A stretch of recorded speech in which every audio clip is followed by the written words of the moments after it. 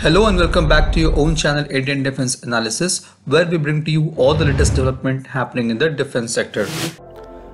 Giving a major boost to Indian Navy's submarine capability, the fuel cell-based air independent propulsion or AIP system of DRDO's Naval Materials Research Laboratory NMRL will soon be fitted on board INS Kalvari.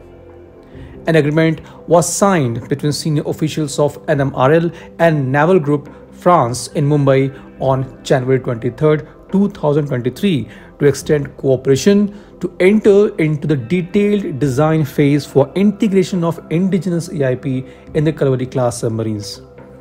As a part of the agreement, the Naval Group France will certify the AIP design for integration into the submarines. As per the Ministry of Defense, the land-based prototype of NMRL's AIP has been tested successfully.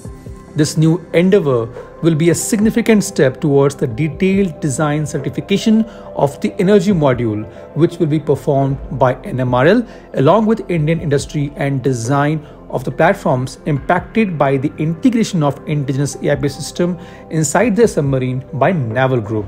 This new endeavour will be a significant step towards the detailed design certification of the energy module, which will be performed by NMRL along with Indian industry, and the design of the platforms impacted due to the integration of indigenous AIP system inside the submarine will be conducted by the Naval Group.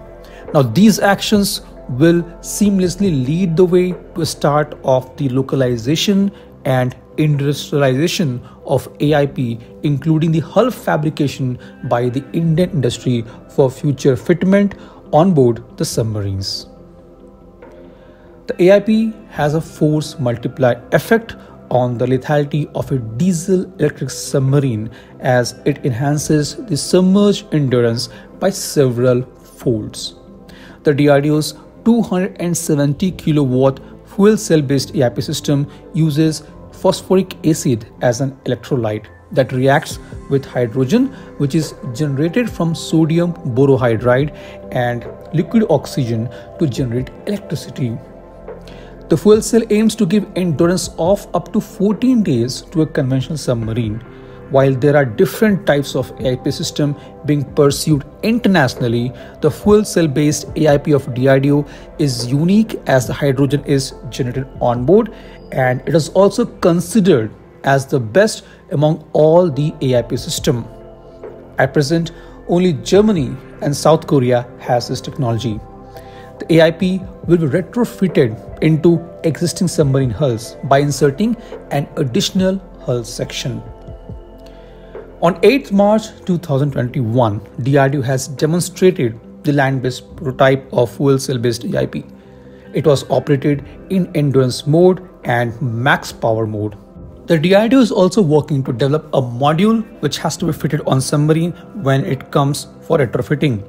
There are industry partners including Larsen and Toubro and Thermax and the Naval Materials Research Laboratory of DRDO, which has developed this.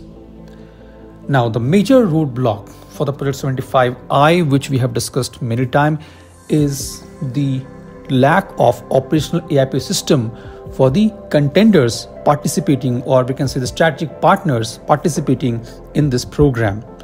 At present, Germany and South Korea only has this capability.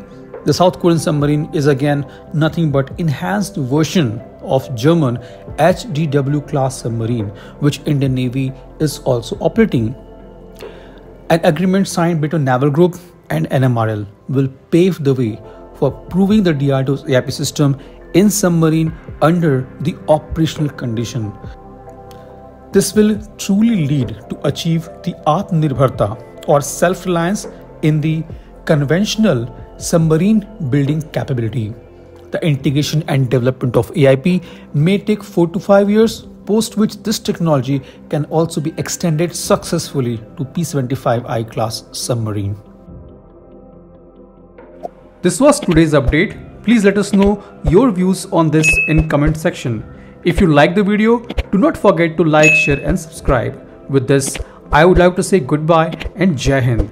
We'll soon back with more interesting and amazing development happening in the defense sector.